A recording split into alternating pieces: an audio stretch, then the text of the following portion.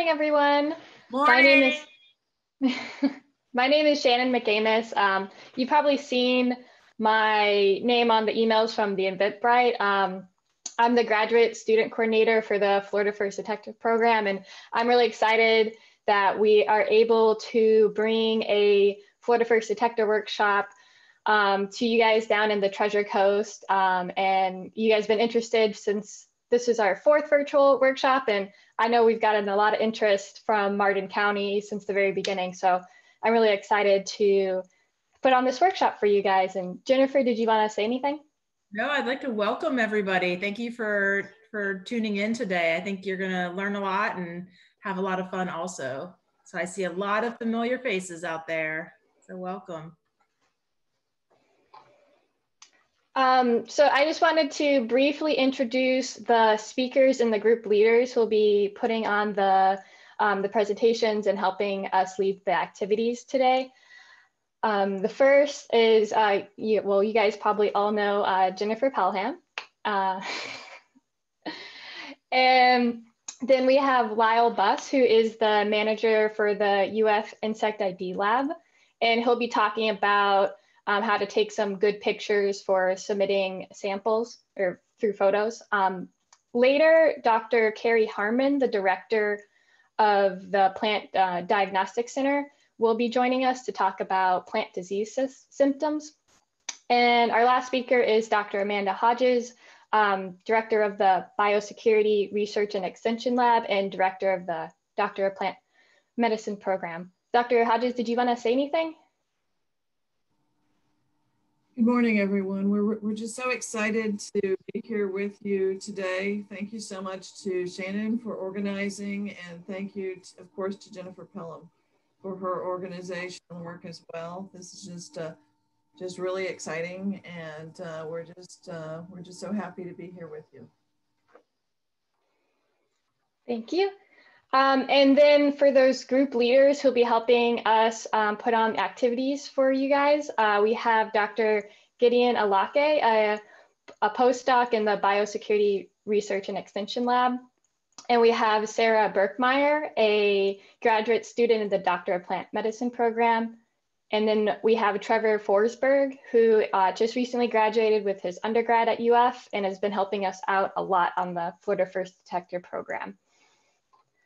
And we're gonna take a minute to go ahead and split up into the groups. But just before I do that, I wanted to go over a couple of just kind of ground rules of how the workshop will flow. If you all could please stay muted while the presenter is speaking. That way we're gonna be recording these presentations, and that'll just ensure that the sound quality is good for if you guys want to play back the presentation later. And there will be times for questions after each presenter's talk. So you could unmute and talk to ask any questions then, and then also feel free to unmute in your breakout rooms. We also, for questions, you could put it in the chat bar and someone could answer it in the chat bar. Or if no one gets to it by the time we get to questions, we'll ask the speaker to answer that as well. And I think with that, we're going to take a couple minutes to go into our breakout rooms just to get everybody used to the format. And those will be the same group that you'll be working through the couple of activities with. So we'll just have a quick meet and greet with everybody. So how did that go? Very good. Wonderful. So everyone started talking in their breakout rooms. So the breakout rooms will be really important, particularly when we get to the Build-A-Bug and the plant disease activity. So that's going to be a lot of fun. So thanks, everyone. Anybody seeing anything interesting right now with pests or diseases?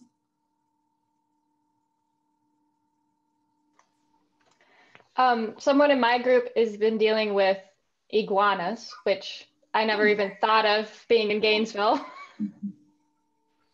Yeah, it's a big deal in South Florida for sure. And all kinds of things, iguanas, toads, snakes, you name it. I think I've been dealing with just everything is just too wet. So I'm really looking forward to some drier weather. I had a lot of like blossom rot on my tomatoes, and some of them just have not survived. So. Yeah, that's unfortunate. Yeah, you're right, Beth. That's really going to cause problems with disease and that kind of thing. Yeah, it's been really rainy down here the past few weeks in the Treasure Coast. So I expect that we're going to have a lot of disease starting to show up. Yeah, we had kind of a wet early fall, but it's been a little bit dry later. But yeah. Well, I guess with that, we're going to go ahead with our first presentation, and that's going to be Jennifer Pelham, and she's going to talk to us about DDIS and sample submission. Okay, let me share my screen. DDIS, it might be new to you, you might not have heard it before, but it's actually been around for quite some time. I'm not sure exactly when the DDIS system started, but I looked back at some of my requests for answers in the DDIS, and my first request was in April of 2002. So I know it's been a while, and that's one thing that's neat about DDIS is that you can go back and see some of your past submissions. But what is DDIS? DDIS is the Distance Diagnostic Identification Service. So what it is as a user, users can submit digital samples of plant diseases, insects, weeds, fungi, nutrient-related problems, and they submit those to the experts, and the experts will identify them for the user. Once the expert, like you see Lyle here, he's one of the experts in the Entomology Insect ID Lab. And once the expert identifies it, they send the information back to the user, which also includes resources about the diagnosis. So if it was an insect, a little background information about the insect, other plants that it might be a host of, or plants being a host of for that insect. If it's a disease, they might tell you the prevalence of the disease, or even a weed, if it's commonly found in the area or not. And so they provide you with a lot of great information. And for example, if an invasive species started to spread, we can also use the DDIS system to track the spreading around the state. So it's a really useful system, not only for the user to get things identified, but also for the specialists to see where certain insects and diseases are happening.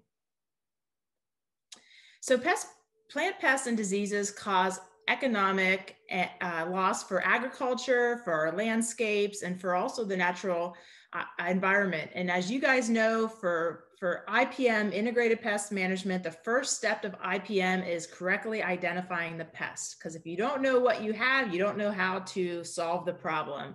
So DDIS will definitely help you with the correct identification of the pests.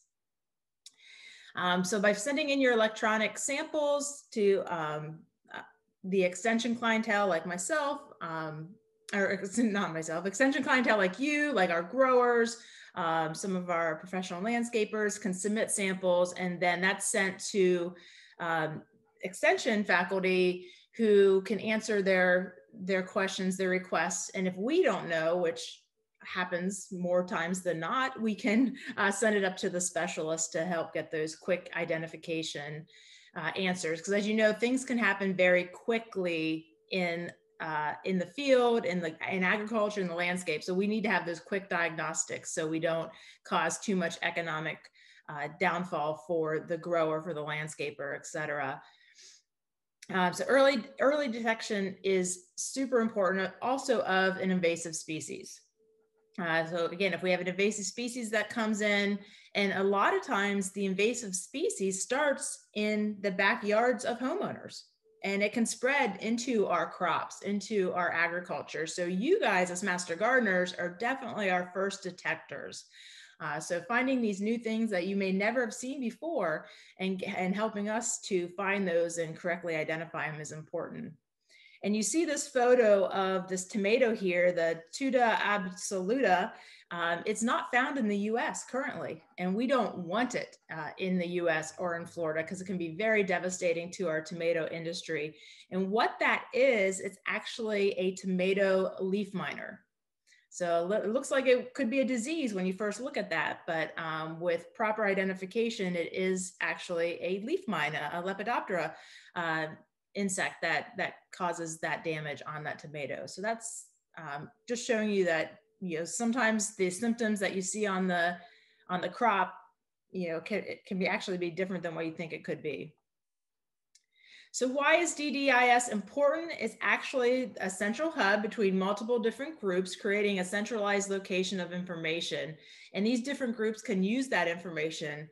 As sample submitters and first detectors, you can put all that information into the network, things get identified. And like I said, we can see where problems are in a certain location in the state, or if there's a new invasive pest, we can see where it's spreading in the state. And definitely for our extension clientele, it can help save a lot of money and solve problems very quickly that could be devastating to their industry. So we have the first detectors as master gardeners, which you are, extension clientele, work with the county extension to identify the problem, and that goes into the whole network. And then the labs can look into the network to find information. External labs, even the regulatory agencies like the Florida Department of Agriculture can be tuned into the DDIS system to help locate certain problems and also track certain problems. So it's a great platform that allows for a quick response. So what can you submit to DDIS? You can submit photos, and I want to stress, make sure they are clear photos. Blurry photos are really hard to identify. So you need to, if you need some practice on taking photographs with your phone or with a camera, do so, because submitting, the better photos you submit, the better identification and the quicker identification that you're going to get back. So we can submit types of plant diseases, insects, plant and weed ID, which seems to be what I submit a lot, is plant and weed ID, because I admit that plant identification is probably one of my weakest points.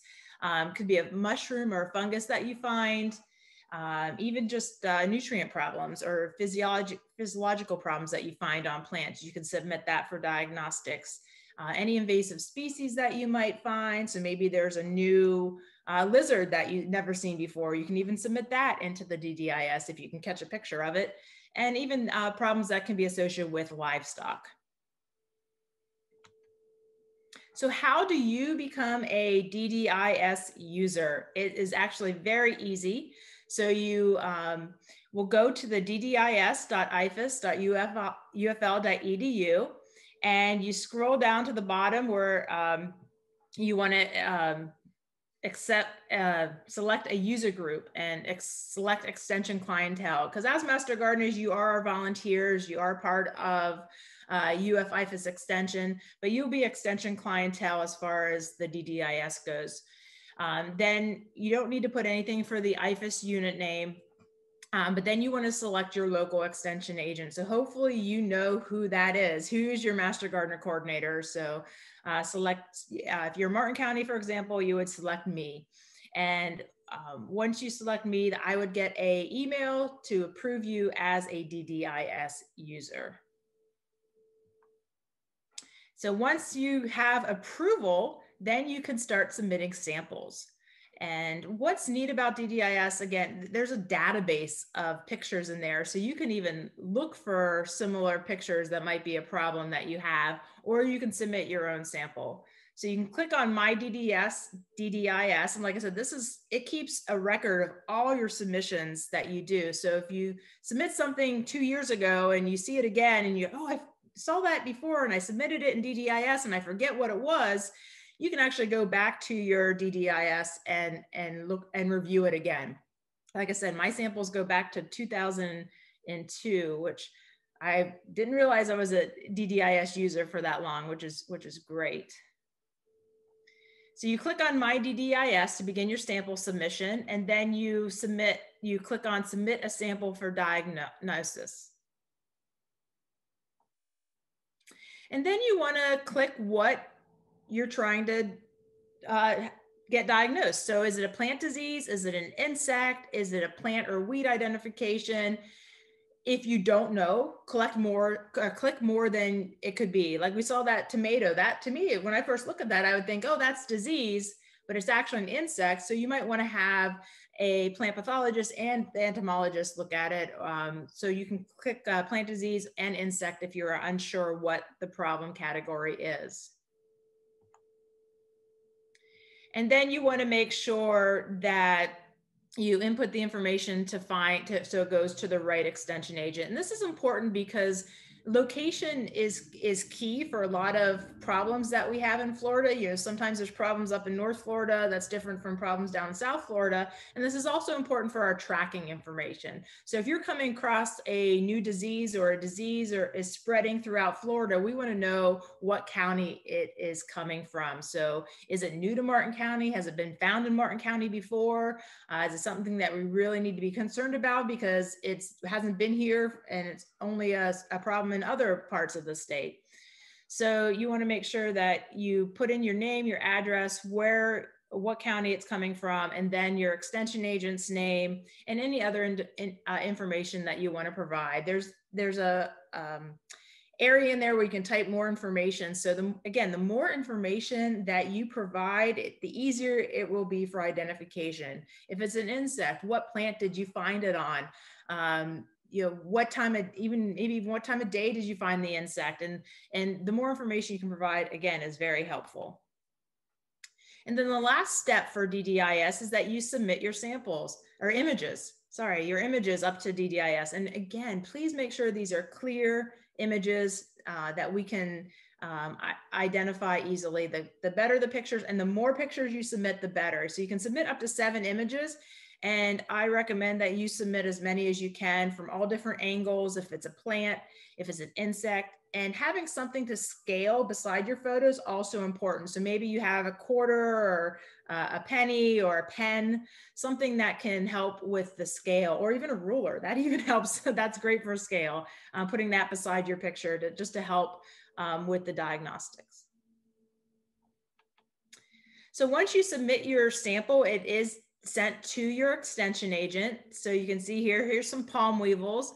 And looking at the picture, the palm weevil, you don't know what the size is of that. It looks like it's very small, but palm weevils are actually huge insects. They can be an inch or more in size. So having something in there that would help identify the size of the insect would be helpful. So the extension agents can identify the sample and then send you the information. If we don't know, this system allows us to then move it forward to our specialists at the university. So we can send it to the insect ID lab or the plant disease diagnostic lab or the Florida herbarium to help with identification. So just a note about plant disease samples, many plant pathogens can cause similar symptoms. As you know, a lot of things look alike. So it's really, so we may need to ask you to submit a real live sample to the laboratory. So that's a possibility. So, and that's something you can do. You can bring it into the extension office. If we don't know, we can send it up to the lab. So if you are going to send something off, please just communicate with our extension agent what you plan to do if you want to have further diagnostics with that. And reporting a pest in Florida, you know, it's always great. If you've never seen this pest before, don't hesitate to bring it into the extension office because you may have found something that has not been found in Florida yet. As you know, we get tons of insects and diseases that come into Florida on an annual basis. A lot of it, sometimes it's stopped at the airport or stopped in the ports, but sometimes those invasive species come in and they could pose a lot of harm to Florida agriculture, to Florida landscapes. to us, to humans, to animals, etc. So always let us know if it's something that we can't identify or we get concerned about. We can send it up to Lyle or Carrie and see if they've seen it in Florida before. So we want to make sure that we definitely are reporting the pests, especially ones that we've never seen before in our landscape. And then if it's something that's of huge concern on our levels, we will send it up to FDACS and DPI and let them know that this is something that we really need to be concerned about, and they can we'll start the procedures they may need to help eliminate this pest, to eradicate it. So there's some information on how to contact FDACS and DPI also, but I would recommend that you go through the university, through your local extension office first, unless there has been information coming out from FDACS. They want you to contact them directly about certain pests that they've found. Does anybody have any questions for me? Nope. Nope. No questions. Well, I hope you all become DDIS users. And it's a really great resource to use. And now that we're in the time of virtual learning and COVID, you know, instead of having to bring in some samples into the extension office, this is great for you guys to just be in your own backyard and sending samples in. So I expect to be approving a lot of new DDIS users in the next couple of days. We did have one question. Okay. Yeah. In the chat, it's from Sue, and it says, is there any connection between DDIS and the I've Got One app? I don't believe there is. Do you guys know? I don't think there is a connection to that. So no, there's no connection. And we do have to be careful, particularly, you know, if it's something that's new, the I've Got One is not like the official channel for reporting. So the information Jennifer provided and going through your county office is the official channel for that. And sometimes there can be, I've Got One's pretty good, but there can be some inaccurate information there sometimes. And I know most of you probably know Jennifer, but I think I forgot to introduce her to anybody who doesn't know. And so she is the county director for Martin County, and she's also the coordinator of the Master Gardener Volunteer, in case anybody's new. Yeah, I forgot to mention that too. And our next presentation is by Lyle, and he was going to be talking about how to take those some nice photos to submit to DDIS. I'm Lyle Buss. I run the Insect Identification Lab in the Entomology and Nematology department here in Gainesville. And I also do some insect photography for the department. And so I'd like to talk to you today about some tips for taking photographs for diagnostic purposes. So why is it important to take pictures? Well, the more information you can keep, the better. The cameras are a great way to document what you are seeing in the field as far as any kind of plant damage goes, or what kind of pest could be causing this damage. It also helps to record some of the surrounding information in the environment around the plants that you're dealing with. And pictures is just a good way to keep all that information. So you don't necessarily need to have expensive professional camera equipment to get good pictures. The cameras that come on our smartphones nowadays are actually pretty good and will take care of a lot of our photography needs. Now it gets a little tougher when you start dealing a lot with insects that are pretty small. One way around that is to use one of these. This is in the middle here is an attachment that you can get for your smartphone, and it is essentially a little macro lens that you can clip over the lens of your camera, and it gives you some extra magnification for taking pictures of the small things. And these attachments are pretty cheap. You can Get them from $5 to $50, lots of different options for different kinds of phones, and they work pretty well. Now, ideally, you'd want to have a nice dissecting microscope and a dedicated camera is the best way to get pictures of small things, but you know, a lot of people don't have access to that. Now, at the county office, if you do at least have access to a microscope, your cell phone can still come to the rescue, and you can take pictures by just holding your cell phone up to the eyepiece of the microscope in the middle here. And this actually works quite well. If you do a lot of this, you can even buy this cheap little attachment that clamps onto your phone and clamps onto the eyepiece of the microscope to hold your camera in just the right spot. But then that way the microscope provides the magnification, and this actually does a pretty good job. Now, for taking pictures of insects out in the field, it's good to get photos of the host plant and any kind of damage that you are seeing on the plant, and then get pictures of the bugs, whatever life stages are present, whether it be eggs, immatures, adults. All of those things are good to record with the pictures.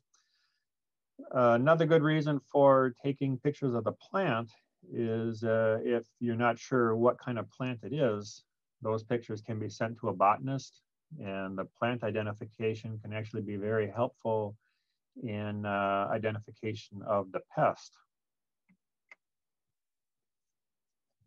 Now, the most important picture to get of an insect is usually from above, a photo of the entire bug, and then other pictures from different angles, from the side, maybe the underside, maybe some close-up pictures of different parts of the insect, like the antennae or wings can be very helpful for diagnostic purposes.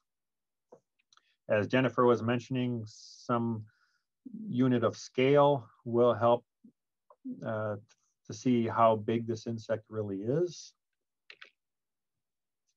The color of the insects can be important in identification, and so having your camera set properly for color balance will help. The background can also be important in that one of the hard insects to photograph would be something like this in the upper right, where you have a very dark insect. And you might think that putting it onto a white background would be a good way to take a picture. Good contrast there. But it's hard for the camera to get a good photo of this kind of situation because it's trying to account for a very dark subject and a very bright background. And the pictures tend to end up on the dark side. And so I may only be able to see a silhouette. And so it actually helps to get a darker background, and then the camera can do a better job of choosing an appropriate exposure that will get more light on the subject and more detail visible in the image. It's always a good idea to keep specimens just in case pictures aren't enough for identification. You know, with a lot of insects, I may have to see actual specimens under the microscope to really identify species.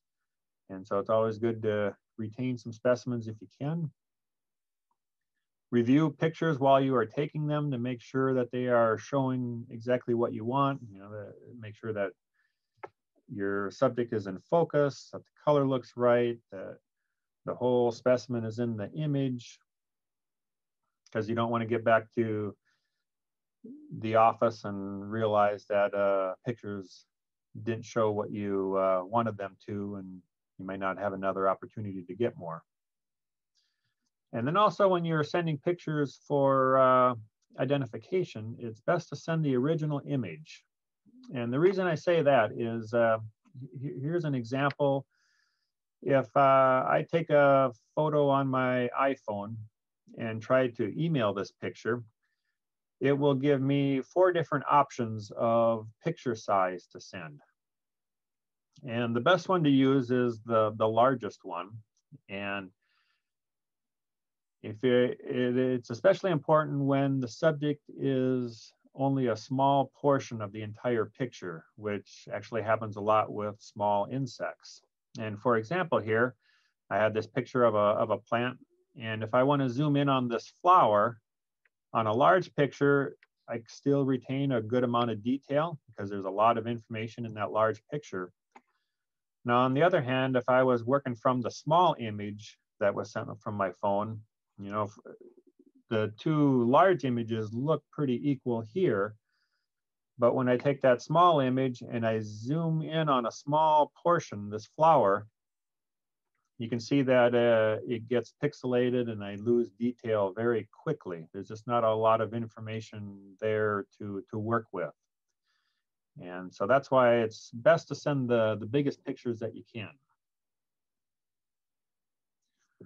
Plant identification also works well with pictures.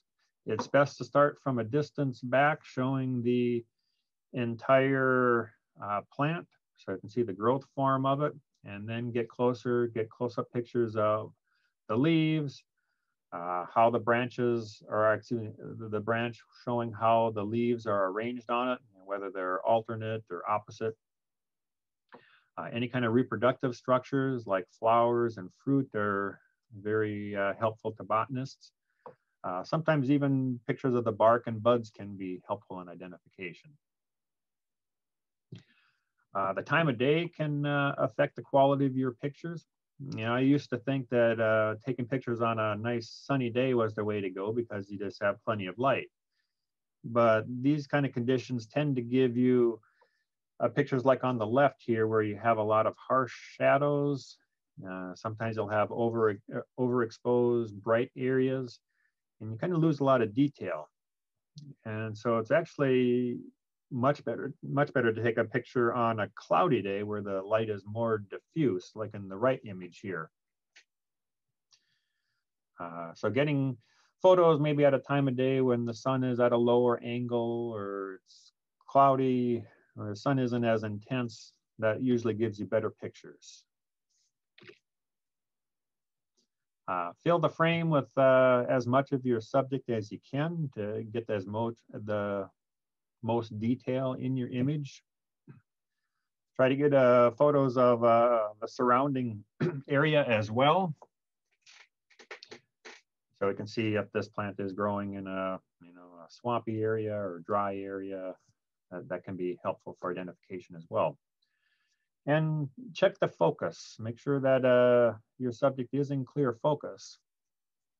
And example of that, in this image on the right here, you see that the photographer was actually trying to get pictures of those little metallic green beetles on a couple of the lower leaves. But you can see that the camera instead focused on the background, on the soil. And so it really missed the beetles. And so one way you can kind of force your camera to focus on the right level is to put your hand or a piece of paper into the picture next to the subject, and it gives the camera a larger area to focus on to make sure that your subject is going to be in good, sharp focus. And this is especially helpful when you're taking pictures of something small within your camera may have trouble auto-focusing on a small subject in a large field of view. Plant pathogens can also sometimes be identified from pictures. Now, photos of the dead plants or dead tissue on the plants is usually not helpful.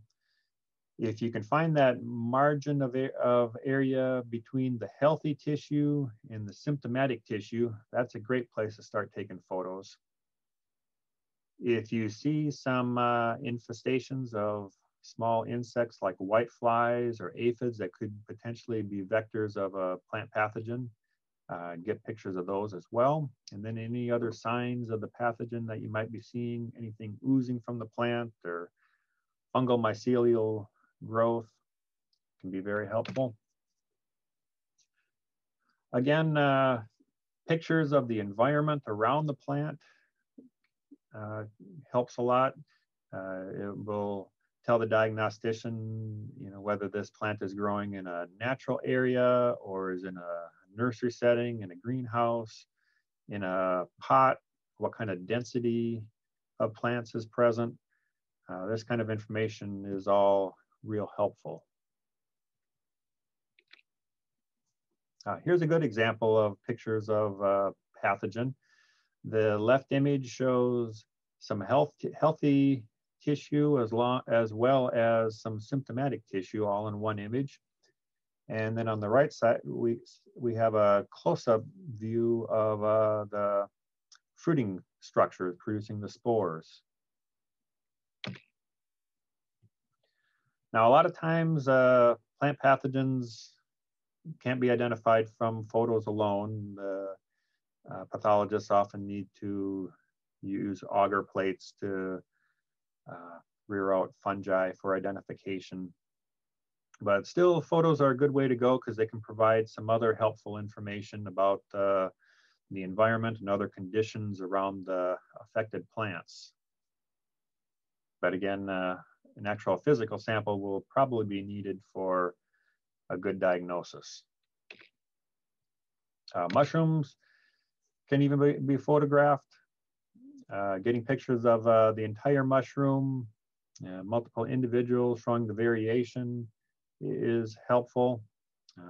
Top and bottom of the cap, view of the gills underneath, the stem. Even pictures of the spores that fall out of the mushroom can be useful in diagnostics, and again, the area around the mushrooms so that the pathologist can figure out what kind of medium the mushrooms are growing on. Even any kind of staining reactions from injury to the mushroom, like cutting or bruising, can be helpful in diagnostics. I guess with that, I think I have used up my 10 minutes. And just want to thank the authors of this presentation, and thank you very much.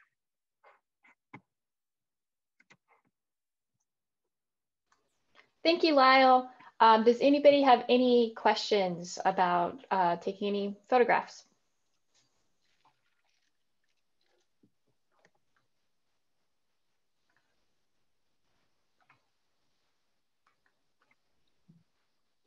If not, I'm going to go ahead and take a couple of minutes. Advertised in the flyers was a free goodie bag, and I just wanted to take a couple minutes to talk about what you guys will be getting in these goodie bags.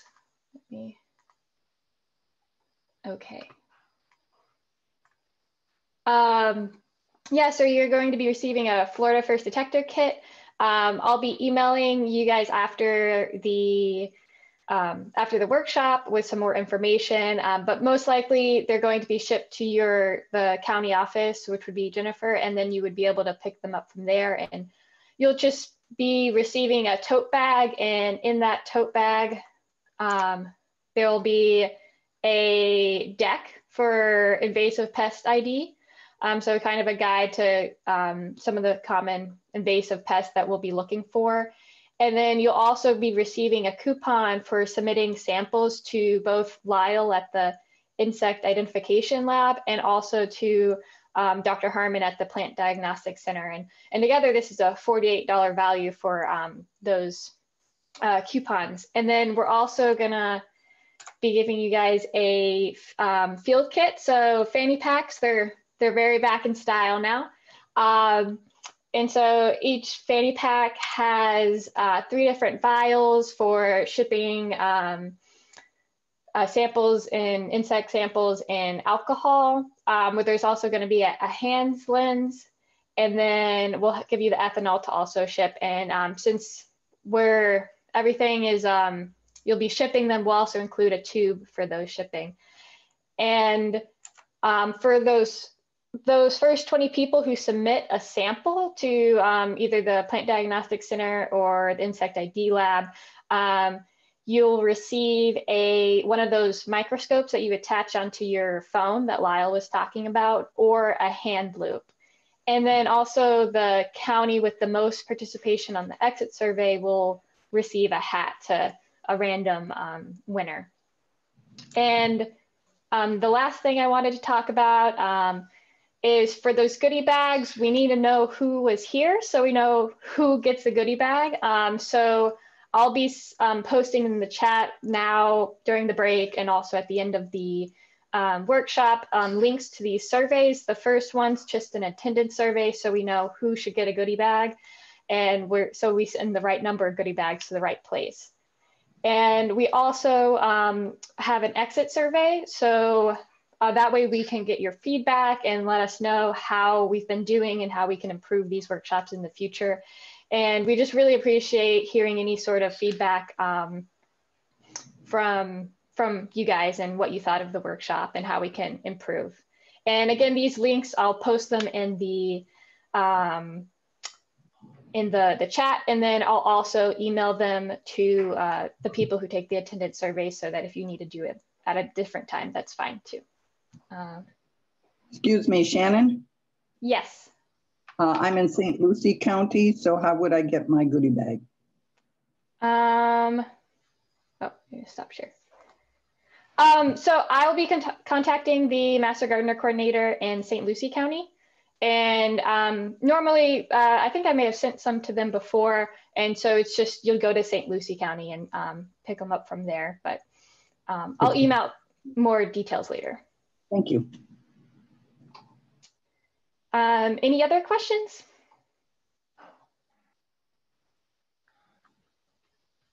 Okay, with that, now it's time to go ahead and break up into our groups again. And we're going to be doing an activity on building, it's called Build a Bug. So you can kind of guess what we'll be doing.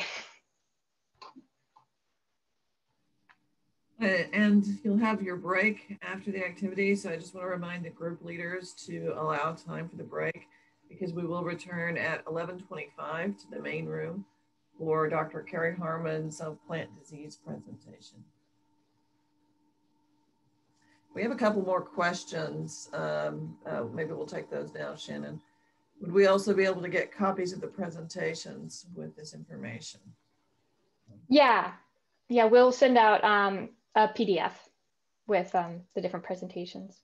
And with the other question from Jesse, will you tell us when to look for the survey? Yeah, we'll have the survey in the chat.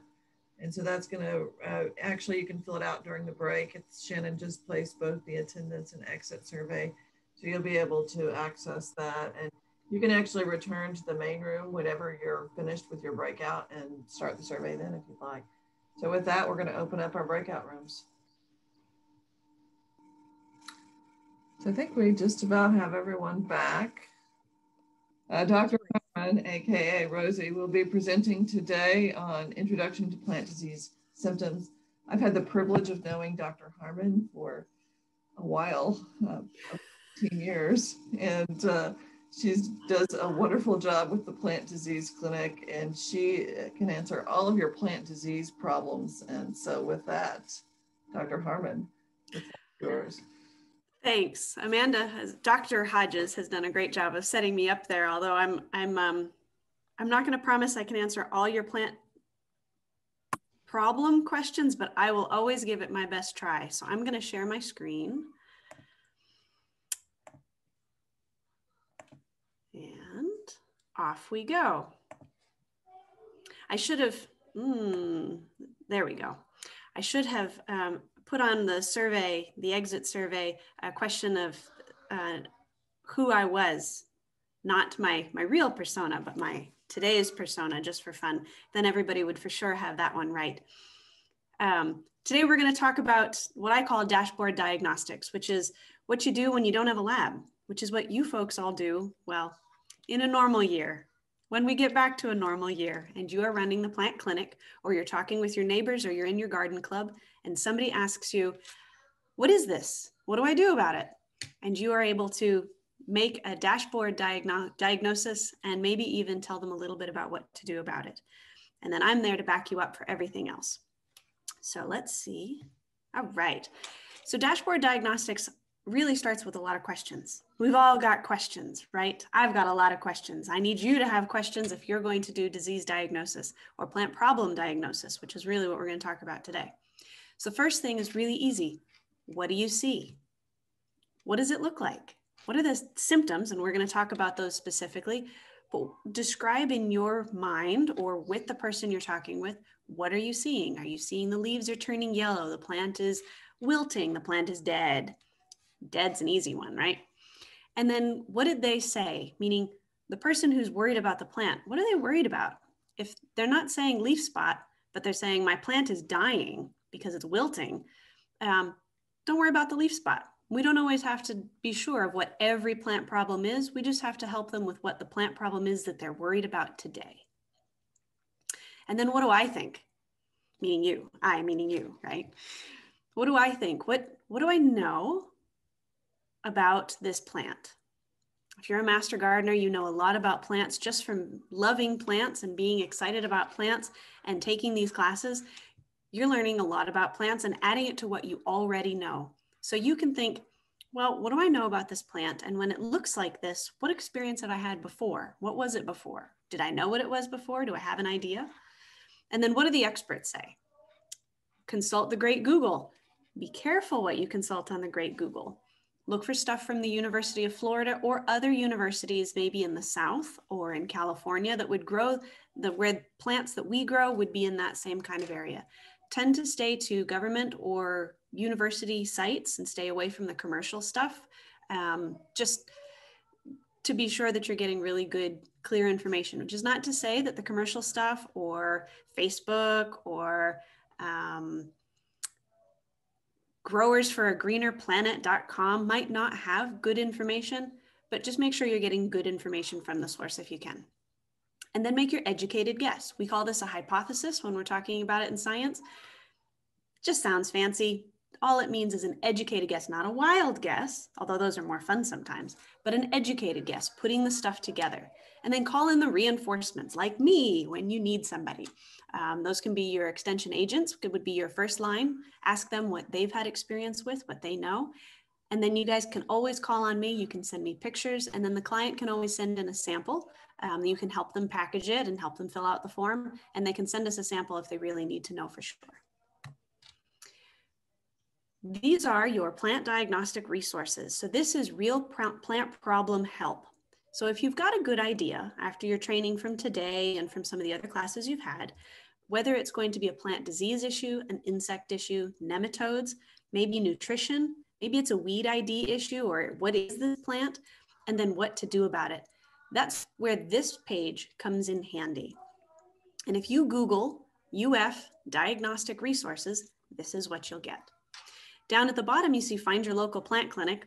Not too needed for you folks because you are going to be who people find when they click that link. That's for the public. And then submit a digital sample. That's to use DDIS. And I know you folks are talking about that today. So we're going to start with the last part first. We're going to say if you needed to send a sample to me or to another diagnostic lab in the state, and there are several, you would be best served if you use a sample submission form and help walk the client through the sample submission form. The reason for this is that you can help them identify what these things mean on the form, things like symptoms. We're going to learn about that today, but the client might not know what that means, and then help them fill it out completely, or at least give them some guidance. There are similar forms for the plant insect ID lab, for the nematode assay lab, and the other clinics around the state. And I'll be totally honest, if you send in a sample with somebody else's form, it's no problem. We'll use it anyway, and so will all the other labs. We prefer you use our form because we ask really specific questions, but we'll always make do with whatever you can send us. The important thing is the information. Appropriate disease samples. So after we talk about symptoms, I want you to be thinking, or while we're talking about symptoms, I want you to be thinking about what would you tell somebody to bring in to you, or what would you ask them to send to me if we were trying to figure out what the plant problem was? If it's a leaf spot, well, that one's the easy one, right? We need leaves. with spots. So that one we can probably handle. But the best way to get that is if you send a whole stem with several of the leaves attached. And that's because having the leaves attached to the stem allows us to see a little bit about what's going on with the stem, but more importantly, it kind of keeps the leaves a little bit happier, just a little bit longer. So we get a better chance of giving a good diagnosis. Wilt disease, well, wilts often happen in the main stem, the crown of the plant right at the soil line, or in the roots. So most of the time for those, we actually need the whole plant. What are you gonna do if that's a palm? Well, photos and a phone call really help with that. Being able to see it, even if they can't stuff it in a box, that's really helpful because then we can guide what kind of samples would be useful to confirm what the plant problem is. Now, if it's a small plant, it's a house plant, or it's one tomato plant, then the whole plant could be dug up and we could figure out what it is to save the rest of the plants. Virus diseases. We're gonna talk about looking for the weird stuff because with viruses, that's what we're dealing with. It's just looking for the weird stuff. And it's that weirdest stuff, that weirdest plant tissue where leaves are curled up or look funky, that's where we'll probably find the virus. So you look for the weird stuff, send in the weird stuff, but nothing dead. And pretty much that's all samples. Dead stuff just means I can turn around a really fast diagnosis. It's dead. But that's not really helpful to the client, is it? And then anything too big to fit in a box, a tree, a shrub from a hedge, anything that's big, that's not gonna fit in that FedEx or USPS box very well. For those, and really anytime somebody's not sure what to collect for a sample, just give us a call and send a picture. And you can have them do that with you first. Have them show you pictures. And people love to go through their phone and show you the pictures, pictures of the grandkids, pictures of their cats, pictures of their dogs, pictures of their plants. And it's those pictures that are gonna be really helpful, not necessarily the dog pictures, although we like to see cute dogs too. Remember we talked about the sample submission form? The more information we get in, the better the diagnosis will be and the faster we can turn it around. And really important things are, when did the problem start? Has it been going on for years? Is it something that started last week? And were there any bugs, especially on those virus samples? Now let's talk a little bit more specifically about how you figure out, well, is it a bug issue? Is it a nutrition issue? What could it be? So the first thing we're gonna do is we're gonna separate biotic, meaning caused by something alive, versus abiotic, meaning caused by like flooding or nutrition imbalance or a chemical. Those would be abiotic plant problems because we can help people with all of those things. Remember, we were gonna talk about plant problem recognition. So for biotic, caused by a living thing, you're looking at an irregular pattern of occurrence. So patches or spots over here, but not over there. It'll develop over time. And that means like weeks, months. And only one type of plant will probably have the symptoms most of the time.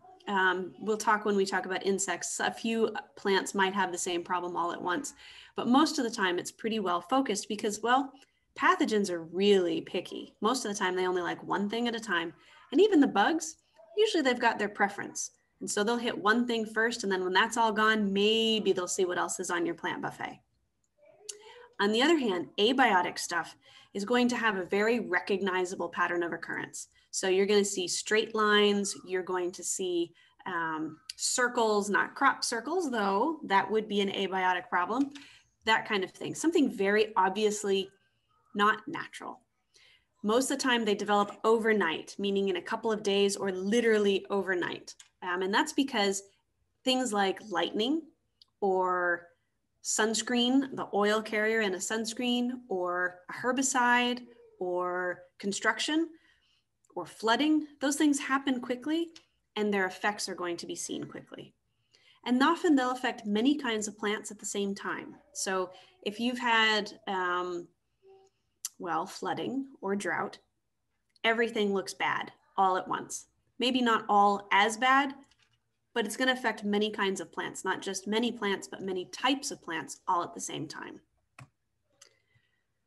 So because I'm a pathologist, I'm going to want to talk about the disease or bug, even though I'm not an entomologist. We're going to talk about the biotic stuff mostly today, because that's what we can do something about as far as spraying a fungicide, pruning stuff out.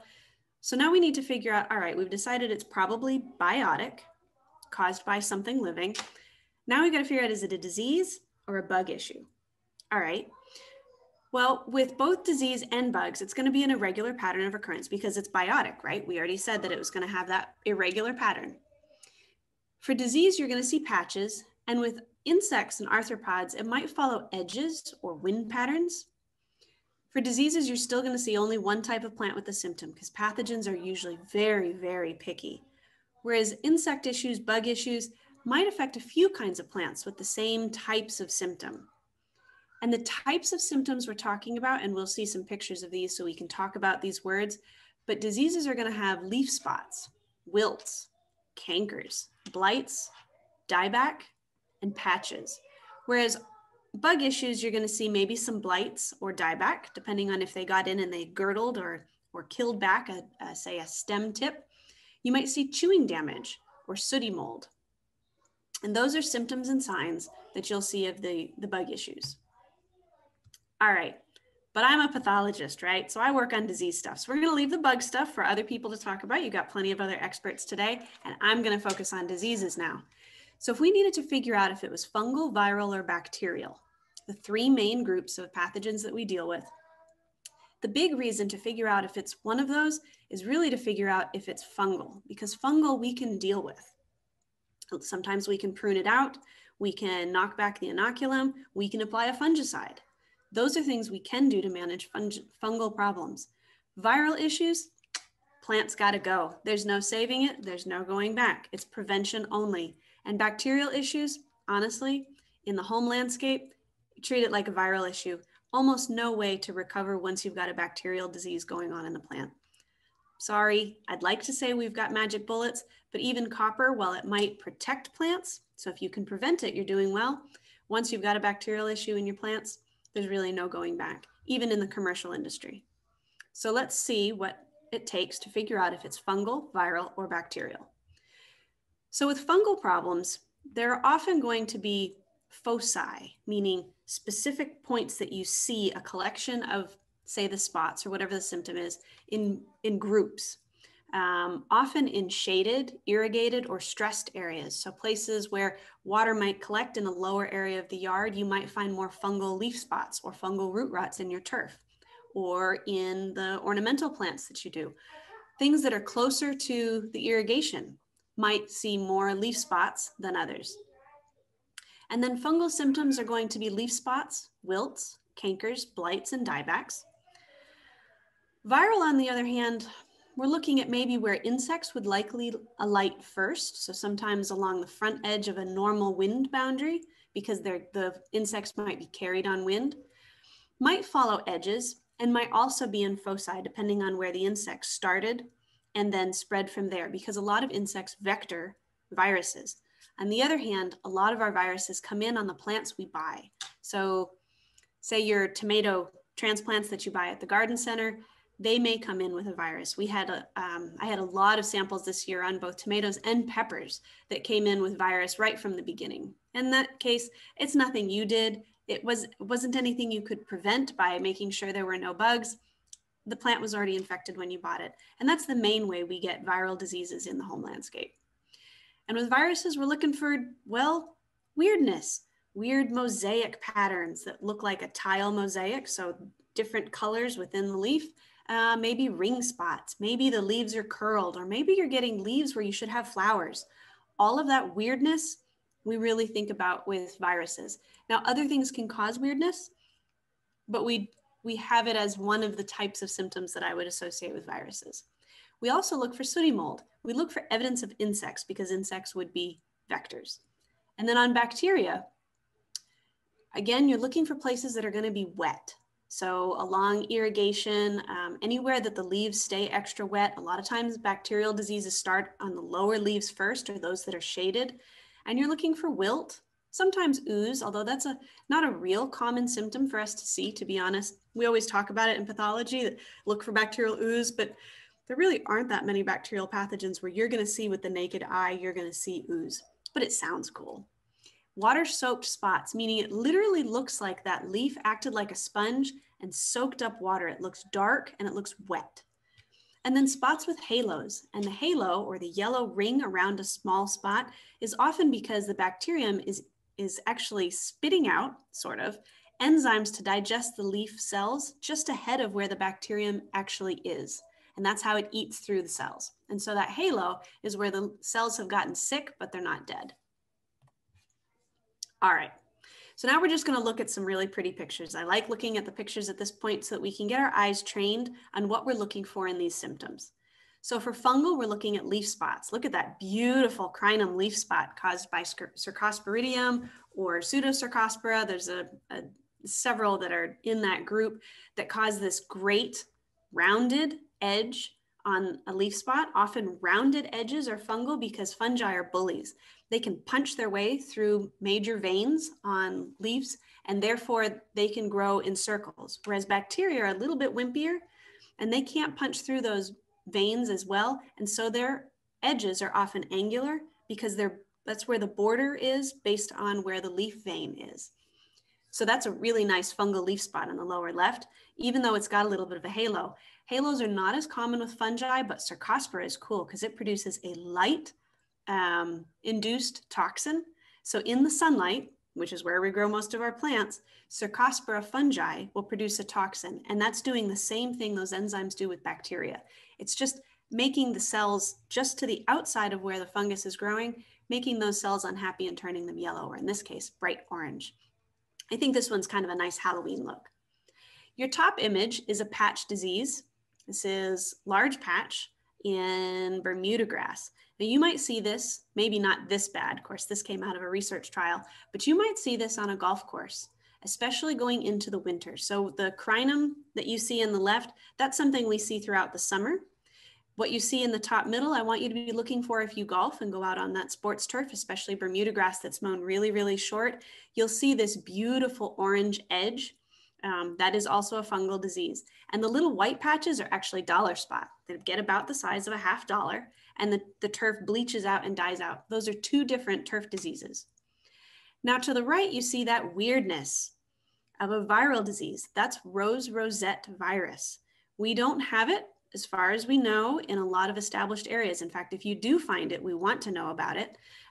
It's been seen mostly on knockout roses is how it's been moving around primarily. But we actually haven't confirmed it out in the landscape. We keep eradicating it, or at least our State Department of Ag folks keep eradicating it and keeping it out of the state. So we haven't actually seen this very much in Florida yet. So some reminders on, oh, we've got a question. I can make the question was, is there a handout that shows all this? I will make my presentation, this final one, available as a PDF so that it can be sent out to everybody as a handout. And the PDF will be in color. So you won't want to print it out, of course, but you'll be able to see all the colors of these things because some of those colors are really nice. So reminders on key things to look for fungi: round or target-like lesions or cankers or rotted roots. Look for fuzzy areas if you're going to use a magnifier. Bacterial, angular lesions, rotted roots again, wilt, and look for water-soaked lesions. Viral, you're really looking pretty much just at the weird symptoms. And then there's everything else that's hashtag not a pathogen, and that's you're gonna look for insects, you're gonna look for eggs, worms, frass, residue that indicates that something might have been sprayed for those abiotic plant problems. Yep, I clicked on that chat again. All right. There we go. So if you're going to try to capture what you're seeing so that either you can tell somebody else how to do it, capture the image and send it to you, or so that you can send me a picture so that I can help you with a plant problem. In the lab, we'd use a microscope. And so if you're in your plant clinic and you've got a microscope, you can actually put your phone right up to it. But of course, any which way you can capture symptoms is going to work really well. If you've got a microscope, I highly recommend learning to use it. You don't need to use the compound scope very often, but the dissecting scope, that one on the left where you put the whole plant piece under the microscope, those are nearly indestructible and tell you almost everything you need to know about whether it's fungal, bacterial, viral, or not a pathogen right off the bat. And most of the time, I'd say 9 times out of 10, that's all your client needs to know. This is actually what I use all the time. This is a clip-on microscope. It's got a little light built into it, and I use this all the time. It's about $7 on Amazon. I don't get a kickback from it, but I use these all the time.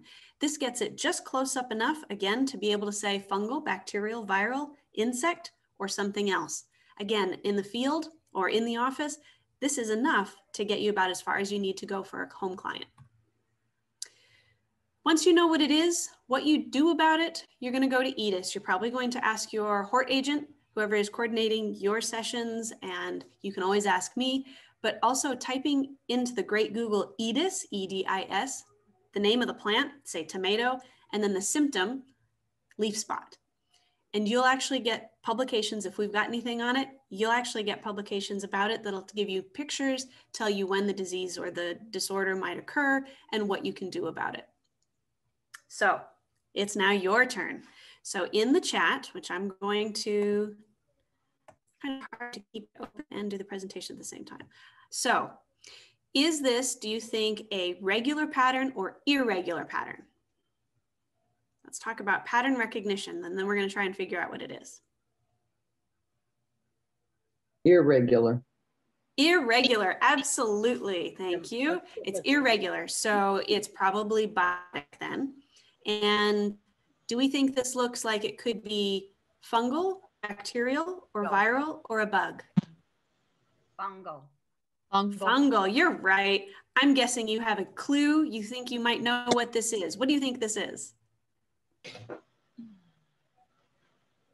Leaf spot. It is a leaf spot. That's the symptom. Absolutely. Does anybody know what the plant is? Sometimes knowing what the plant is. No, that's Spathiphyllum. No, not spath, but that's a really good guess. This one's not spath. This is one, it produces a flower that's often in the pink or red. It is canna, absolutely.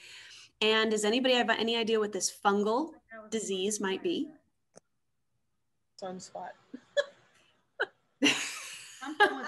This is rust, leaf rust. Oh, right. And so the top leaf surface, you would see what you see, the little yellow spots that you see on the left. This is right outside the clinic. In fact, we finally removed all these poor cannas because they just always look like not great. We left a few of them because I can always guarantee I can find this disease. And then on the underleaf surface, out of the sunlight, is where the fungus erupts through the leaf surface and makes a powder that you can actually run your finger over, and it'll look like you've been getting into the Cheetos. It'll be rust colored, orange colored, and these look a little bit yellow because they're super fresh, but as it gets a little bit older, they'll turn more rust colored orange and then into like a brownish orange as they age. Plumeria gets this like crazy, Dale. You're absolutely right. Plumeria gets it, and Plumeria is so awesome because Plumeria is that Cheeto orange. And the only thing to do is to protect it with a fungicide before the symptoms start. And then if it's really bad, pick those leaves off and throw them away. Don't put them, you can put them in the compost, but bury them. Rust doesn't survive very well in the compost pile. And they fall off anyway, but then they have the spores on them that can reinfect other things. So you kind of want to collect those and get rid of them. However, if you think it's pretty, which I do, let them rock and roll. If you think it's pretty. Well, I'm a pathologist after all. Pigs All get right. it. Is this a regular pattern or an irregular pattern? Do you see a recognizable pattern? It's like Gumby. What do you think this could be? What's the pattern? Regular. Regular pattern, so abiotic. Any guesses? What is the plant that we're looking at in general? Grass. It's grass, absolutely. I'm going to tell you this is on a golf course. Yep, Patricia, that's right. It was grass. And what are those shapes? What do you think happened here? Roundup. It is not Roundup, and I'll tell you why. Think about how that would have to happen. Somebody would have had to like spray their feet with Roundup. Unless they really don't understand how to manage foot fungus, I don't think they're going to use Roundup on their feet. What else might you spray on your feet or your legs? Sunscreen. Bug spray and sunscreen, that's exactly it. Both bug spray and sunscreen are carried in an oil. That's how they stick to you. And that's how the substances that actually create the the repellent and the sun screen itself. And so what happened here is somebody sprayed the heck out of their legs, protected themselves from bugs in the sun, and absolutely fried the turf. But where their feet were was saved. Wow. Interesting. All right, this one. All right, what's the plant? Oh, well, darn it. I forgot to take it off. What's the plant? Grass. St. Augustine grass. Yep, I gave that one away. Oops. What do you see for a symptom? This is right around the corner from my house. I'm in Gainesville. So it's St. Augustine grass right around the corner. What do you see there? Is that a regular or irregular pattern? Irregular. Is it regular? No, I think it's irregular. James, I've got to agree with you. This one's pretty irregular. There's a lot of it. It's a patch of some sort. Looks like it was too close. And it's sunburn. It does kind of look like sunburn, and that's a really good thing to be paying attention to. And if you can kind of look down that edge by the curb, you notice that it's sort of sloped over. Turns out that this yard has 8 inches of thatch. And so when the mower goes down that corner, it scalps it right there. So it's stressing the turf. It's also moving a pathogen. And if you squint your eyes or take your glasses off, you'll see that that edge is a little orange. And we looked at some patch disease in turf, really closely mown turf that had a really nice orange edge. This is large patch. This normally we don't really see until the spring, but it's already cranking this fall. And we only today are getting cool weather. This is unusual to see this early in the season, but we have just been so wet that the pathogen has taken off. So thatch. I have a good question. What is thatch and how to dethatch? So thatch is if you mow and mow and mow and mow over time, especially if grasses like St. Augustine grass, and you leave your clippings on, they build up. And depending on how much thatch you have, especially on grass like my neighbor here who does a lot of fertilizing, he wants that grass to crank. But what it means is he's got to mow 2 or 3 times a week during the summer. So he's building up a lot of growth, and it packs down and it becomes hydrophobic, meaning water won't go through it, and bugs live in there and fungus lives in there. And over time, it builds up and builds up and builds up. And so you know how St. Augustine sort of grows along the surface, the stolons grow along the surface, they just move up and create thatch. So mowing too low is what made this really stressed, but dethatching, you actually have to rake it. And it stresses the turf quite a bit when you do the dethatching. It cuts up the thatch and allows it to disintegrate and pull some of it out and you get rid of it. You don't need to do it very often, especially if you're over fertilizing your. So this is one of those where you the thatch that prevents the disease if you just grow your lawn the way you should according to best management practices for fertility. Okay, what's the plant? We've only got a couple more of these. I think I'm almost out of time. What's the plant? Mangrove. Mangrove. Not Irregular mangrove. pattern. It's a irregular pattern. That's right. These leaves, to give you some scale, the leaves are about that big, about $half size. So it's not mangrove. Indian hawthorn. Indian hawthorn. Very good. Bing, bing, bing. So this is Entomosporium leaf spot on Indian hawthorn. Don't worry about the entomosporium part, except that that entomo part means it looks like a bug. And what looks like the bug are the spores, the fungal spores that cause this disease. So those little tiny leaf spots, round, so you know it's probably fungal. And this disease is actually what is keeping places like Publix and Home Depot from putting Indian hawthorn in hedges anymore, because this will actually completely defoliate a plant because it keeps getting planted in hedges really close together where water and moisture are maintained, and often near overhead irrigation, because when you're trying to irrigate a whole bed, most of the time you're using a higher sprinkler, right? That's going to sprinkle on top. That water then hits these leaf spots. And if you look really closely at the top left picture, there's little black dots in the middle of those black spots. Those black dots are pushing out sticky spores, and the spores are contained in the water droplets from the irrigation and spread all over the plant. And over time, this will defoliate an Indian hawthorn plant. So you either want to plant a resistant one, and there are some with some moderate resistance now. You can look it up online and buy those, or plant something else. Fungicides are actually, you're going to spray a lot to be able to keep this one in check. All right, one of my favorites, the bots. What's the pattern on that poor tree on the left? Regular or irregular? Irregular. Irregular. Yep. The Botrosphaeria fungi, it's a huge group of fungi that are really bullies.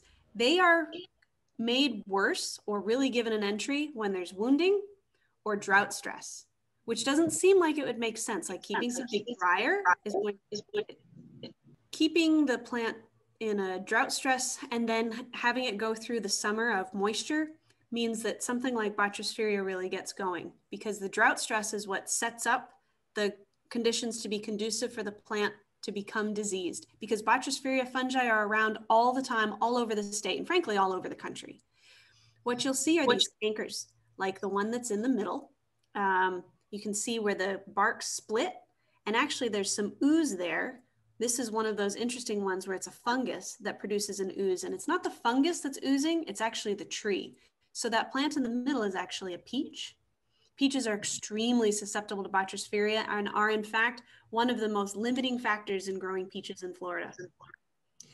The picture on the right is what we call the wedge-shaped or pie piece-shaped symptom. So this is when you cut the stem that's affected and dying back, you cut it crosswise, you're going to look for a wedge like this. And the dark part is where the fungus is. And Michelle, I'm going to ask if you can mute your mic, because what's happening is we're getting a little bit of feedback. All right, slime mold. This is hashtag not a disease, but man, we talk about it all the time, especially when we get a change in weather and we've had quite a bit of moisture. Slime molds grow on dead stuff, usually cellulose. So anything woody. They're going to grow across it, and they'll grow over living, right, dog vomit fungus. That's right. Isn't that a fun one to talk about? My other favorite fungus to talk about is rat turd fungus or sclerotinia, but we're not going to talk about that one today. Slime molds come in almost every color except blue. They are amazing, but they're just doing their job of turning your mulch into nutrition for your plants. So if your dog eats it, which they're actually really unlikely to do because it's powdery, so they might take one bite and that's it. They're not going to do it again. Highly unlikely to actually make them sick unless they eat a lot of it, and they're not going to do it. But if you really don't like the way it looks, or it's getting on your shoes when you walk by, then you can rake it out, or you can take a spade and go just underneath it, lift it out and put it in the trash if it's really bothering you. But I have to tell you that it will go away in just a few days. And even if you think you've dug it out, it will be back because the spores are already in the mulch, and frankly, they're everywhere all the time. So better just to kind of appreciate them, think that they're kind of cool, or ignore them. This is another slime mold, and this one will look, so it's good. So yes, the slime molds are actually, they're sort of like friendly fungi. They're doing a good job for us, like most fungi are actually, which are eating dead stuff and turning them into nutrition for the other plants. So this is a slime mold that grows on grass blades, and you'll see this one first thing in the morning. By the end of the day in the sun, it'll have dried out and you won't even see it anymore. But first thing in the morning, this one will be almost blue. It's really, really pretty. But the way you can figure out that it's slime mold and not a fungus that's actually growing inside the plant and attacking your plant is, remember I talked about with rust, you can run your finger down it and it'll turn orange. Well, this one, if you take the grass blade and put a finger and a thumb and pull up on either side, it'll come off on your fingers and there will be no evidence of it underneath. Whereas rust, you'll still see where the pustule was that was producing the spore. So this is not a pathogen. Folks, you were really fun for participating, giving me your best guesses. I appreciate that you laughed once in a while, even though my jokes are terrible. I know we all talk about dad jokes, but I have mom jokes and they're probably worse than dad jokes. So thank you, because mine are combined with plant pathology. So hopefully sometime I'll get to see you up at the lab when life turns back to somewhat normal again and we can join each other in person, or I can come down and I'll be able to see you where you guys are. I'm up in Gainesville on the main campus. Most of the time my samples come to me in the mail or by courier, but we actually have a classroom that seats 24 people, and we do hands-on training in diagnostics with the dissecting microscope to get you comfortable with using that microscope and making the most of the tools that you have in the plant clinic so that you can really help the clients that come into the office, but also helping your neighbors and the people that you see day to day and in your community. So I'm really excited about having you come up at some point when we're allowed to gather again. Right now we have no visitors allowed on campus. And I have to tell you, we pathologists, well, we're already pretty weird because, you know, we do plant diseases. We're getting really weird because we're getting lonely. So I'm looking forward to seeing all of you in person, and getting to see you today by screen has been quite a bit of fun. What you're seeing on the screen, of course, is what the disease clinic looks like, although that was the day it was built. It has a lot more plants growing all over it now. And our Facebook page, you are welcome, if you use Facebook, to post pictures of diseases or plant problems you're seeing in the yard, and we'll try to give you our best guess. The other way to do that, of course, is to use DDIS and get a real diagnosis for it. Works not quite as good for plant diseases because symptoms only get us so far, but I can probably still tell you if it's fungal, viral, bacterial, or some other plant problem. So thank you everybody for listening. I don't know if we're going to take questions now, or are we going to hold those to the end? Yeah, Dr. Harmon, I think maybe we could take like a quick question or two, but I think we will probably need to move on to the rest of the program. Does anybody have anything quickly that they would like to ask Dr. Harmon?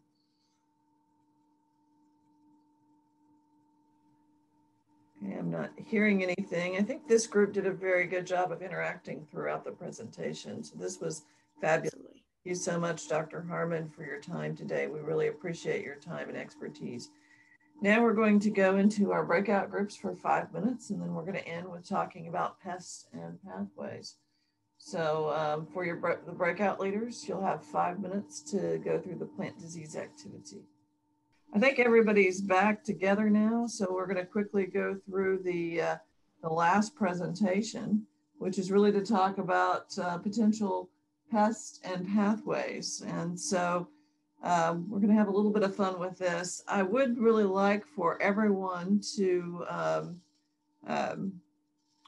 open up your chat and to chat actually when you have questions. So I'm actually just trying to manage my chat so that I can actually see the chat also while I'm sharing my screen. So there we go. I've got that up. So if you keep your chat open, we're actually going to have an interactive part to this. So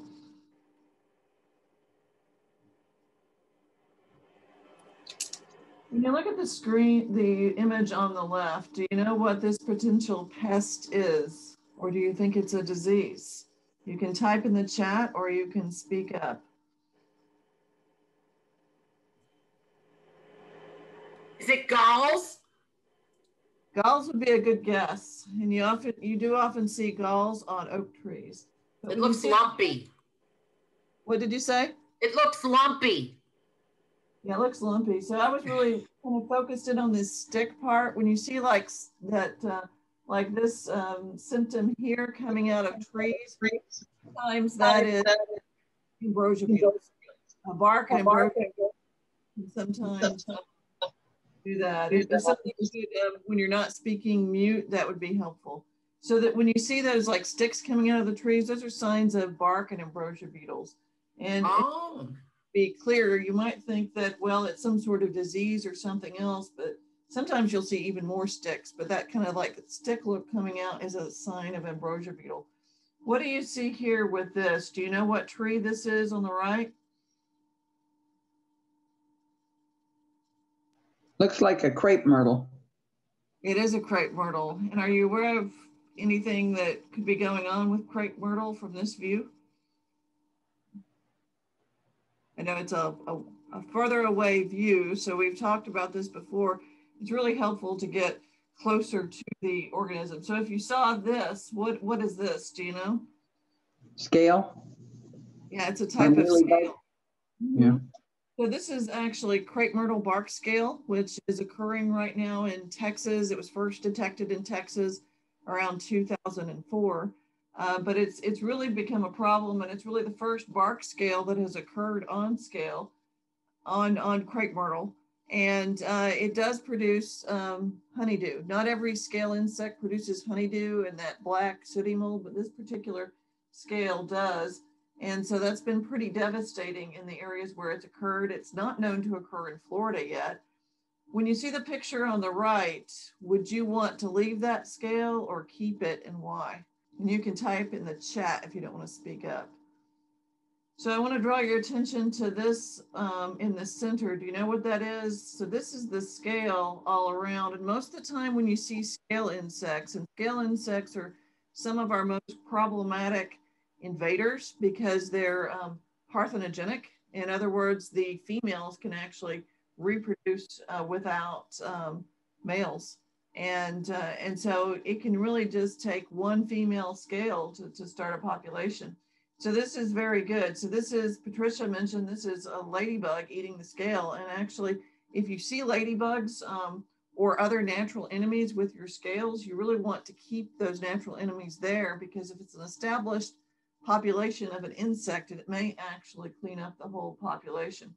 So this is what our crepe myrtle should have looked like. And just for your information, a couple of other hosts that we could be concerned about in Florida for this particular invasive species are the beautyberry, American beautyberry, calicarpa, and also pomegranate. What do you see here on the left? What do you think this is? So where the finger is pointing. Could be a worm. That's a good guess that could be a worm. Any other guesses? This is actually an oviposition scar, and the same thing that caused this dieback that we see here. Quite a bit of chewing and dieback. This is actually damage from the Asian longhorn beetle. And we do not have the Asian longhorn beetle in Florida, but we certainly would want to know if you thought you saw something that looked like the Asian longhorn beetle. The Asian longhorn beetle is very characteristic. It has this large black body. You can't really tell size from this photo. This beetle is about 2 inches long, and it has a black body with white spots, and also the antennae have these white bands on them. They have very long white bands. And actually this year, a population of Asian longhorn beetle was found in South Carolina, and it's currently under eradication. So it really could be a potential threat to us. And if you thought you saw Asian longhorn beetle, you would definitely want to report it. And yes, this is actually a picture of the beetles mating, in case anybody was wondering. I noticed that in the chat. So how many of you have heard of the Asian bean thrips?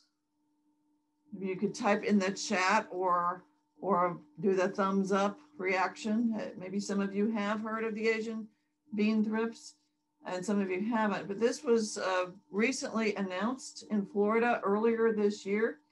And it's a really major pest of beans and legumes, and particularly it's a bigger problem for snap beans, but it can affect other legumes as well as some ornamentals. But in areas where it's from initially, it can actually cause like 30% crop loss. So it's actually quite severe in terms of its potential pest status. And it also has a few ornamental hosts that it can affect, such as, but it's mainly a bean pest. So this is something to be on the lookout for. And I wanted to make sure that you're aware of the Florida Department of Agriculture and Consumer Services Division of Plant Industry website, because that's really a great way to find some of the latest pests that are a problem in Florida that have just been announced. So, so some of you have heard of it, some of you haven't. And so this is an interesting story. Would this initially cause you any concern if you saw something like this? Yes or no? So this is actually, you would say yes. So this is actually another bean pest, but this particular insect can additionally get on some ornamentals. And this is called the Asian black bean bug. And this is actually only the second member of the Plataspidae that has actually been found in North America. And one of my students actually found that this was in Florida by looking at iNaturalist and seeing that someone had submitted a picture of this on sea grape. And so then it became a new continental record for actually finding this particular pest. Does this pest may or may not look familiar, but this is one that Jennifer talked about earlier in her presentation about DDIS. This is Tuta absoluta. This is also known as the tomato leaf miner. This is a pest that we're very concerned about from an international perspective because it can be so devastating for tomatoes. And from a size perspective, this little moth is only about 2 millimeters in length and looks very similar to a moth known as the tomato pinworm. And so with many of these insects, it's really best to just go ahead and get that sample submitted and identified if you're not really sure what it is, because they can just be so difficult and challenging to identify. And this is the horntail snail. This is also a new detection in Miami-Dade County. All of the new pests that I have shown you have actually been found first in Miami-Dade County. So we don't think they're in Martin County or St. Lucia, but if you were to see something suspicious, you would definitely need to go through your county office and report it. But this is the FDAX link for the horntail snail pest alert on this particular species. But actually someone who is just a novelist who just enjoys looking at working with mollusks and snails discovered this snail and then reported it, and it is currently under eradication. It's a little different than the other snails that we have currently in Florida in that it has this caudal horn that you see here. So when we think about pathways, most of you probably already know that, of course, airports, that's one of our major ways that insects, pathogens, and other things related to plants can come into Florida. This is a map actually showing all of our international pathways, international airport pathways in Florida. And through some of these airport pathways, we actually receive a number of cut flowers and also vegetables. In fact, the Miami International Airport is #1 in terms of shipments of cut flowers or vegetables. And although most of the distributors of these products really want to ship clean material, it only takes sometimes one little insect to then actually arrive, and then it can be a problem for our agricultural and natural areas. We also have 14 deep water ports. And so you can see where these are here. And that's another mechanism that both people, plant material, and products can come into Florida. And we have these interdiction stations. Probably everyone here has seen these interdiction stations at the Florida border. Maybe when you were moving to Florida, you saw these. And when people are bringing in plants or food products, they stop at these interdiction stations for inspection to hopefully prevent pests from moving into the state. One of these pests that we don't want that is currently in California is the bagrata bug. It's a very small stink bug that's a pest primarily of crucifer pests. So those are your cole crops, your cabbage, your kale, things like that. And it's been intercepted numerous times at these interdiction stations.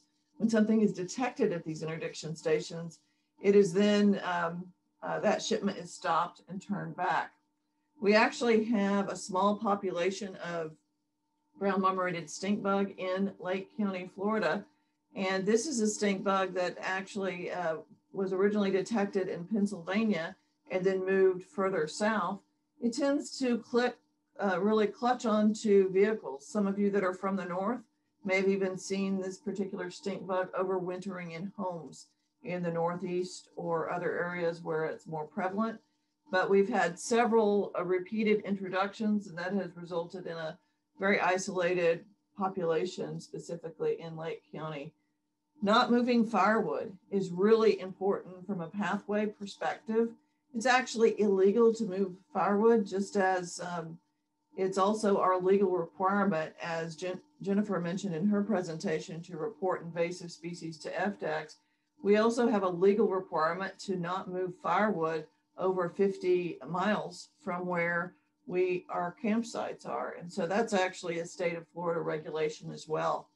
We have a group in Florida, the Cooperative Agricultural Pest Survey Program, who is really detail oriented in terms of surveying for a number of exotic pests. And they do a great job surveying for pests by crop, looking for things that might be in the crop that aren't known to occur here, but they can't catch everything. And that's why we need you guys as the first detectors really reporting unusual things that you see. Because with a couple of the examples that I've already provided you, essentially hobbyists or homeowners are the ones that actually first detected these pests.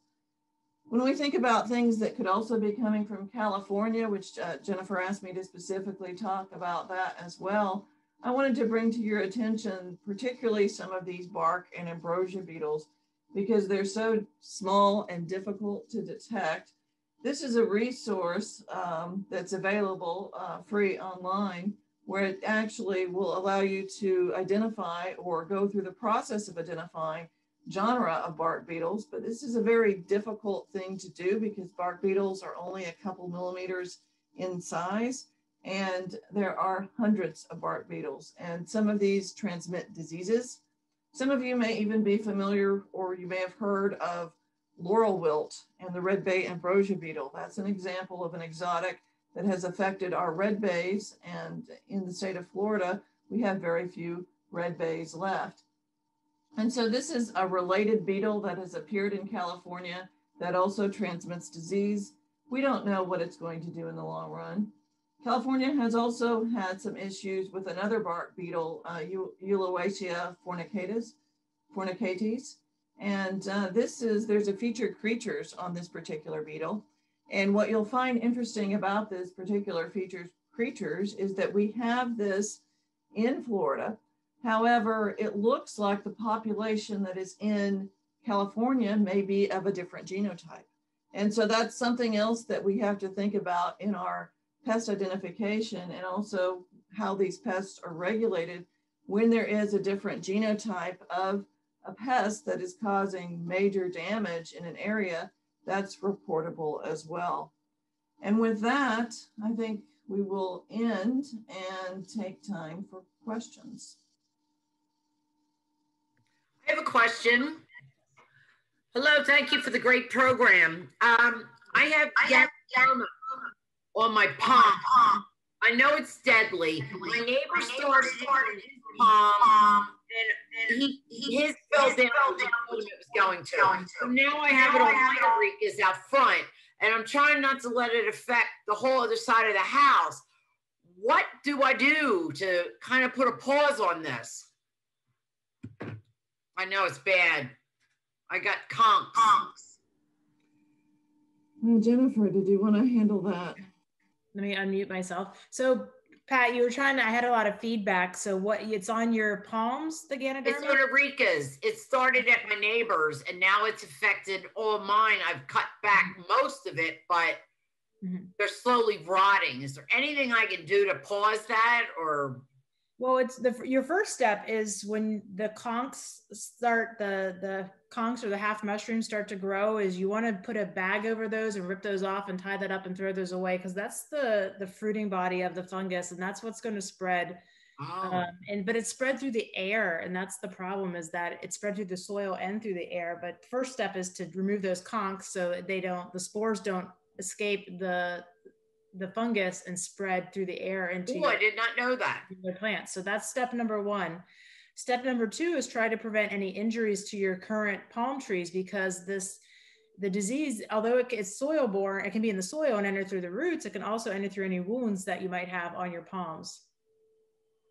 So, but again, and there are Eureka's, not one of my favorite, but they're my whole front of my house, and I've already cut through the root ball. I mean, they're huge. I'll talk to you about it later on. We can talk about this in-house. Thank you. All right. Yes. All right. Sounds great, Pat.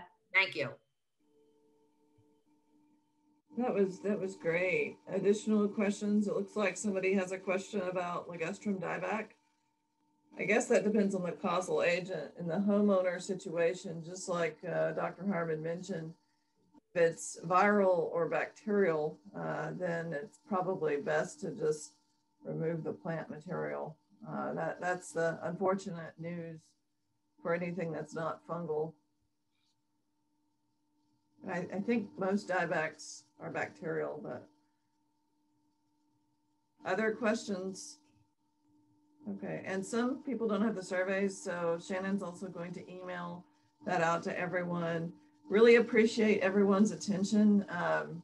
You know, we could keep talking about some of these things, you know, but hopefully you heard about a few things that you hadn't heard about before. You started thinking about how to look for things in your yard. And when you do see something unusual, remember to submit it and work through your county office. So thank you so much. A big thanks to Jennifer. Jennifer, do you have anything to close with? No, thank you. I really appreciate it. You know, and to Shannon for setting up all the specialists and everybody to come together to teach us. I hope you guys learned a lot. I hope that you gained some confidence on identifying insect and disease problems. And you know, if you have any questions, just you can go ahead and ask me some questions, you know, and then Kate Rotundo up in St. Lucie County is your Master Gardener Coordinator. So hope everybody had fun. I know I did. Yeah, I really enjoyed talking to you guys, and yeah, just don't forget to reach out and tell us about those weird insects and those beetles, those bark beetles I was telling you about. Some of those are also parthenogenic, so they essentially can just produce males and then start mating with their siblings and spread. So those beetles are really complicated, and I'm going to definitely be sending those to Lyle and elsewhere if you have them. So that's why we showed you the insect identification lab information. So head is spinning, but I guess hopefully everybody enjoyed it. So. Yeah. And we'd like to hear more if there's something we didn't cover or other feedback you have. I hope you also enjoyed your breakout groups. And I'd like to thank all the breakout group leaders. Thank you guys. Bye.